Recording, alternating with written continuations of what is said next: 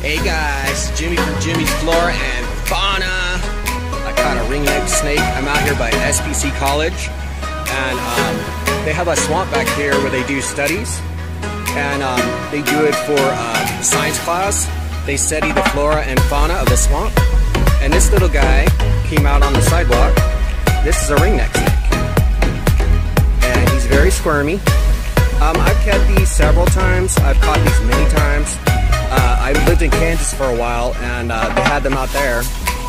And I've kept several of them. They eat earthworms. They're super easy to care for. Earthworms, crickets, you know, not full-size crickets, but, you know, medium-sized crickets. This is a juvenile. They get bigger than this. They're really small snakes. I've never ever been bitten by one. They've never even attempted to bite me. They're really cool, really colorful bellies, as I'm going to show you right now. If you can see it, he has this bright orange belly underneath. He's getting upset with me. And his tail is a bright orange color. He's really, really pretty. And these guys can get, I think, about 2 feet long. And I think there's at least 3 species and maybe a couple of subspecies. I'm not for sure. I'll look it up. But what we're going to do is we're going to do a video here. And you can see his little ring neck there. It's a little orange band. We're going to do, I'm going to show you him, and then I'm going to tell you guys about him, okay? And we're going to go into it, and then we're going to talk about ringneck snakes. And by the way, they're super cool snakes, and I highly recommend them. If you ever come across them, definitely get them. They're totally cool. They're easy to care for, and I believe they're egg layers. But super cool snake, super beautiful, easy to care for. It's pretending like it's poisonous, but it's not poisonous. It's just beautiful. They keep a dark top so things don't see them, and they look kind of wormy. And then if something notices them, they flip over on their backs, and they put their tail up in the air, and they try to look like there's something poisonous. So anyways, they're super cool, beautiful snake, and we're gonna let him go in the swamp over here. And this is by SPC College in Tarpon Springs. And I'm gonna kind of just toss him down in here. No one's gonna bother him yet. He'll probably never encounter anybody for a long time, so say goodbye. He's super, super cool. Make sure we get some good footage of him. Beautiful, beautiful snake. Very cool snake. Alright. Okay, so he's back in the swamp, and what we're going to do is we're going to do a little bit of research on him, and then we'll go from there. Alright, thanks guys. Please subscribe to my channel. Okay, so the ringneck snake, or Diodopus punctatus, is actually found throughout the eastern United States. Predominantly, they're found all the way up to Canada to Mexico. Of course, we have them here in Florida. They're found generally in woodlands. Prairies are very common. You'll generally find them under boards, large rocks that are kind of, you know, got little crevices under them. And generally, when you keep them in captivity, they want to be kept in a similar environment. They're even found in swamps. So I mean, the diversity of where they stay is actually very variable. They're fairly adaptive. They're easy to take care of. I generally would feed mine earthworms. It's a great diet for them. Cover them in calcium and maybe a little vitamin dusting every once in a while. Earthworms, crickets, and mealworms were their primary diet. They can eat small lizards, maybe pinkies when they're full grown. The babies are very small. They are egg layers. And it turns out that they are actually mildly venomous, but they're not venomous to people. So what I mean is they're not actually venomous in the sense that they don't actually affect us. The venom is actually used to subdue small worms, lizards, and crickets, and cockroaches, and things like that. And it has no effect on people. And they're easy to care for. You can keep 2 or 3 in a 10 to 20 gallon aquarium or terrarium, and they generally like to have hiding areas and places where they can kind of get out of the way. And other than that, they are egg layers, and they're really, really easy species to care for. These snakes are colubrids, and they are not keeled snakes. They're very smooth scaled, very beautiful. Actually, they kind of remind me of a coral snake, or maybe even a king snake or milk snake. The way that they look. They're very pretty, very attractive, and they're easy to care for. And so they're secretive by nature, and they're actually about 14 subspecies, and they're all generally kept the same. They actually overlap in their range of where they're from. So other than that, they're super easy to care for. Some people would consider them difficult. I do not personally.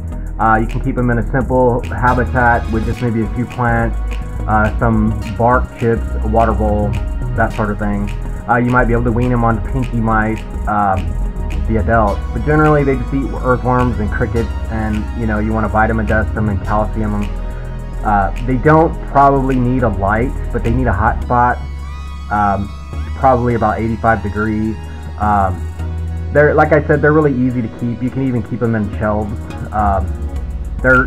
They can be kept similar to like a corn snake, for instance.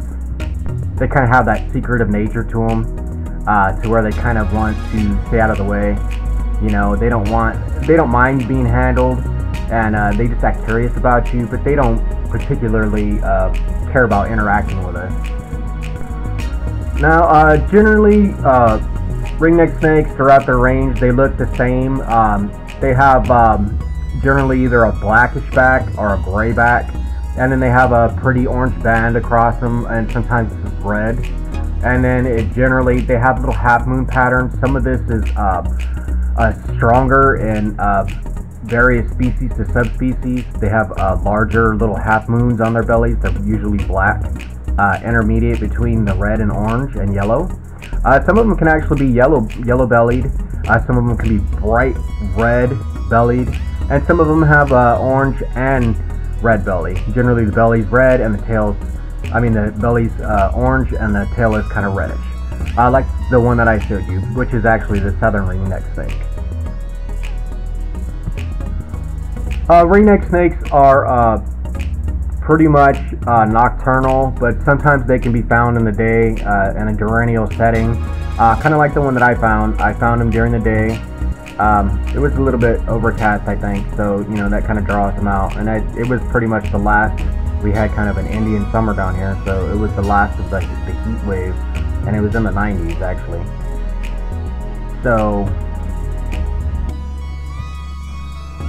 now in the wild, generally the ringneck snakes, they'll breed in the summertime and in the early spring, and they generally the female lays 3 to 10 eggs.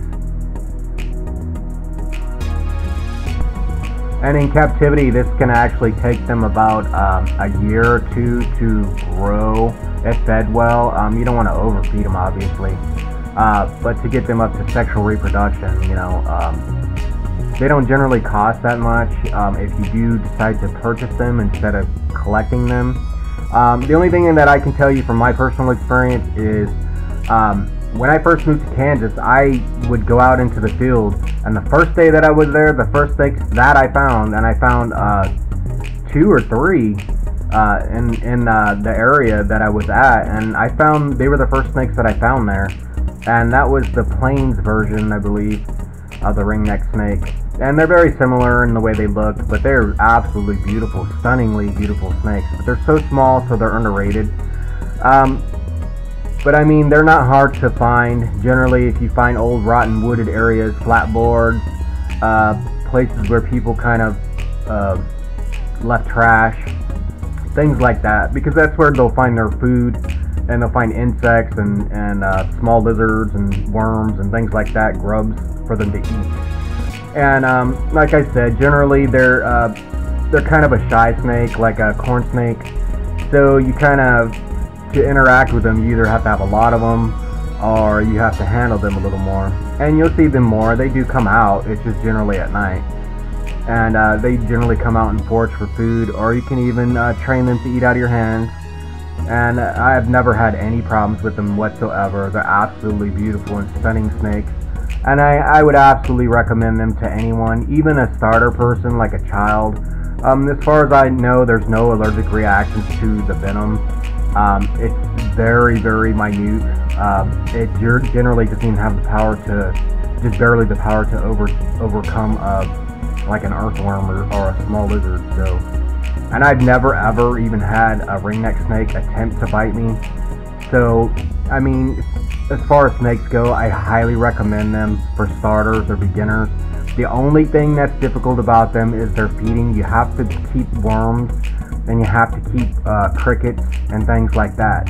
They're not really rodent eaters, but if you entice them over, they can actually, they will actually eat pinky mice, but they can never eat a full-size mouse, maybe not much more than a fuzzy. And you actually have to rub a lizard onto the pinky to get them to change over, and this is generally only going to be in the adults. And I guess they say this can actually reduce the smell of the defecation.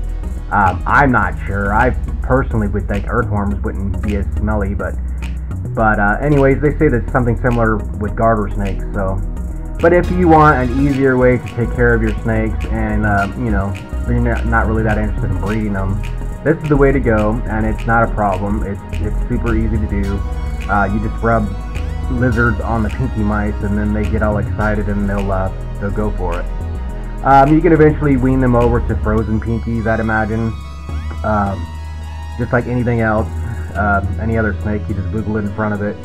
But like I said, they're really not difficult to care for. They're easy to care for. Small terrarium. They can even be kept in shelves. They don't really need a lighting. You might need a light cycle for breeding, and I guess to breed them too, you might need a temperature differential. Maybe 1 to 2 months in the winter, you might cool them down into the 40s or 50s. This should have no ill effects. Make sure they're well fed, but make sure that they have completely digested their food before you do this. And then increase the moisture and the temperature back up, and then increase their feeding. And then you should have a breeding response, and then introduce the pairs back together again. And you don't necessarily have to separate them, but it actually creates like a stimulus for the males. They get excited because there's a female in their presence, and this can actually increase your chances of breeding the snakes. So that's about it for ringneck snakes, guys. They're super cool. I highly recommend them. And to be honest with you, I love them. They're so beautiful. If you guys want to give them a try, that's all for now. And this is Jimmie's Flora and Fauna. Alright, thanks guys. Please subscribe to my channel.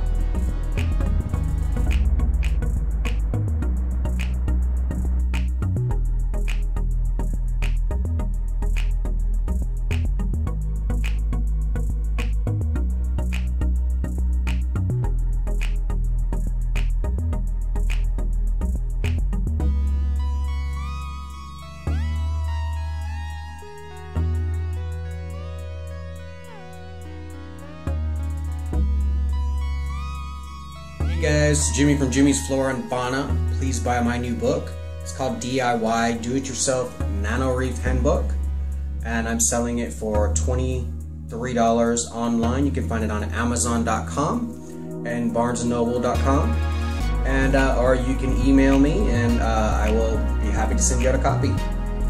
All right, thanks guys.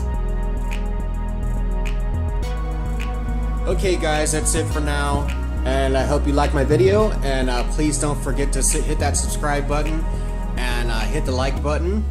And you can also find me on Facebook, Instagram, and Twitter. And I'm under either Jimmie's Flora and Fauna or Jimmy Pearsall. Thanks guys, that's all for now.